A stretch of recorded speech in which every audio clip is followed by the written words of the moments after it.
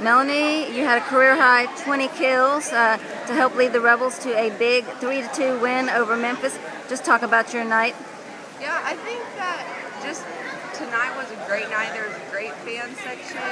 We knew Memphis was going to be big coming in here, so we were pumped and ready to go. And our team just did a great job of staying together the entire match, whole 5 sets, and finishing it out at the end. A new experience this season for the Rebels, Yeah. Obviously having to go to 5, but just talk about how the team hung in there and stayed there till the end.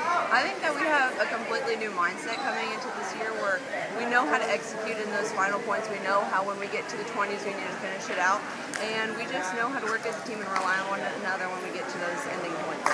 And you came up with some big stops at the end, some big kills to help the Rebels. Just talk about stepping up there at the end.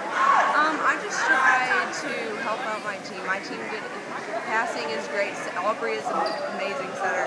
So I just tried to put the ball down when I could and just try to help out our team and motivate our team as much as I could. Quick turnaround tomorrow, 10 a.m. against Arkansas State. Yeah. What will you do to get ready for that? We just need to refocus right now. That game's over. We need to focus on the 2 coming up tomorrow and just get our heads on right and focus on finishing out this weekend with a 3-0 win.